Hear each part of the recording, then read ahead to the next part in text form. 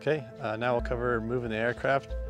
Obviously we've removed the chocks, we set them up here, not down here on the step or anything like has been previously mentioned. And it always requires 2 people to move an aircraft. If you're pushing them forward, you go out here on the wingtip, 1 person here, 1 person on the other side, and then you just push evenly to get them to move. And then, yeah, that's pretty good. Just always pay attention to the tail, because you can, as you turn, you can run into other aircraft.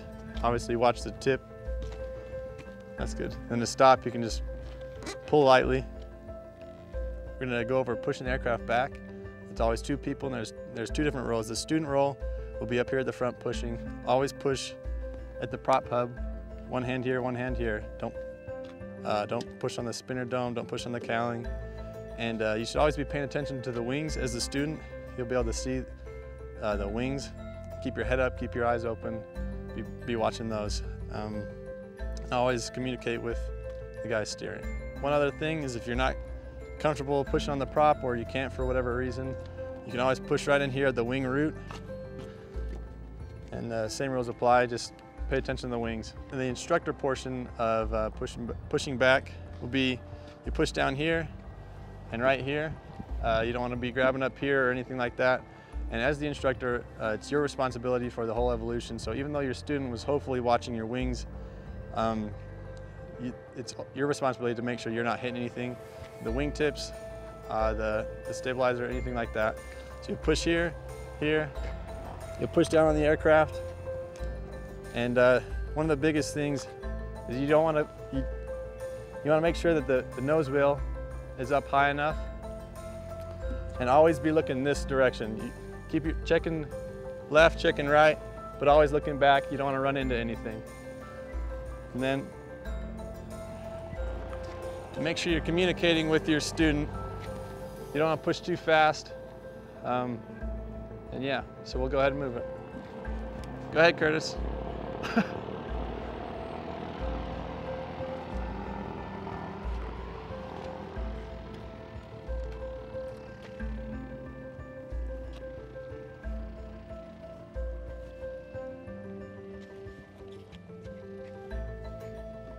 All right, stop for a second.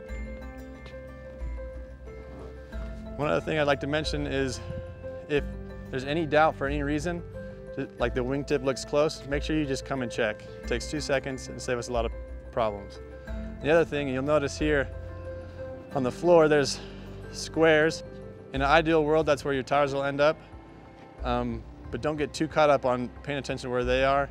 Just look where the other aircraft are, and that's where you'll find the sweet spot. Ready?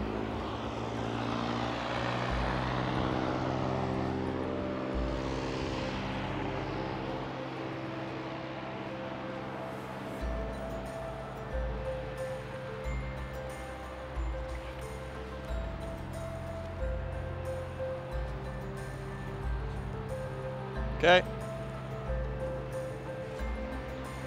And then once you're done, one thing you want to know, you don't want your wingtips. You want good clearance on the wingtips, the tail, anywhere. You don't want to be anywhere in the prop arc. And then when you're done, just put your chocks in.